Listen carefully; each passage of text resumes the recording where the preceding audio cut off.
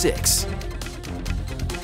Good evening. Thank you for joining us. I'm Lance Fieser. And I'm Amber Noggle. Tonight, recovering nearly $4 million in taxpayer money is the target of a state agency. And Tony Galley reports on ramped up efforts to hold businesses accountable for repayment of overdue state loans.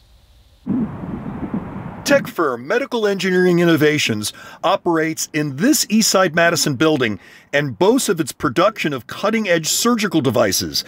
But officials say the company owes the state over $500,000. Records show the Wisconsin Economic Development Corporation filed just 2 lawsuits in 2 years over bad loans. But since more manageable pandemic conditions, Medical Engineering Innovations and 13 others have been sued over nearly $4 million.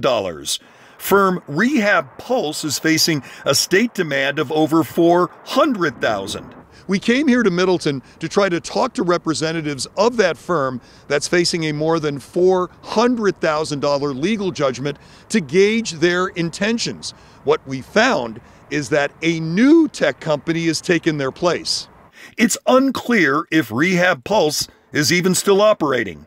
Wind turbines are many places, but none are being produced any longer by Renewigy, with the state wanting $135,000 from its owners.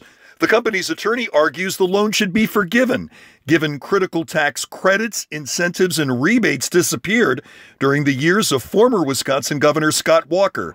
State officials say these lawsuits are a last resort to try to recoup taxpayer money and replenish efforts to incentivize the state's economy. Tony Galley, 27 News. None of the representatives of sued companies we reached out to got back to us. Even with court judgments, state officials face challenges collecting on these loans when companies fold or lack assets.